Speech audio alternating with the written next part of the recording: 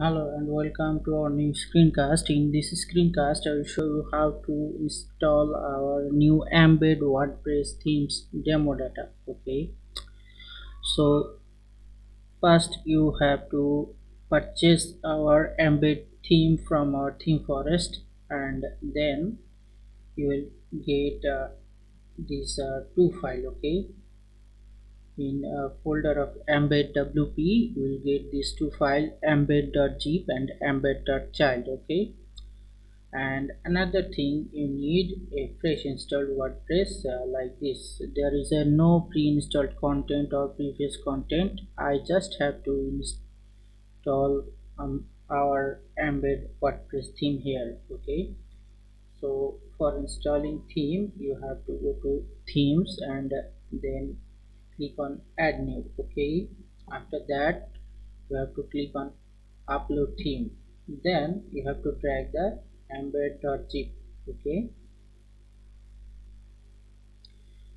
now I am installing it by clicking install now button, and it's done. I will not click the activate button. I just have to click on go to themes page because I want to install the theme with the child theme. Okay, because if I customize or any of user customize their theme, they should not touch the main theme file because we regularly update our theme. Okay, so click on add new again and click on upload theme and then drag the embed child. Now click on install now. Okay, now we have to click on this activate button, activate link. Okay, so everything activated. Now we have to install the plugins. Okay, now check all, select install and click to apply.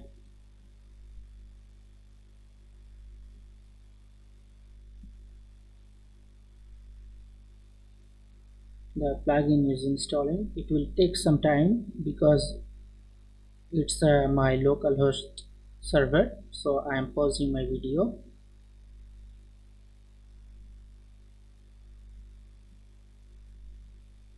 Once the installation will be complete, I will come again. Okay,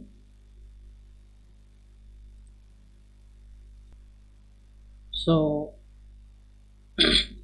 our all plugin installed. Now ignore this warning, it's for localhost. Now click on return to required plugins installer. Okay, now check all again, select the activate and click on apply. Okay, now click on return to the dashboard. Now we have to close this wizard. It's not necessary for our theme. It's a default Elementor setup wizard. Okay, so we have to close this by clicking here. Now in appearance menu we will have a import demo data page here. Okay, we have to click on that.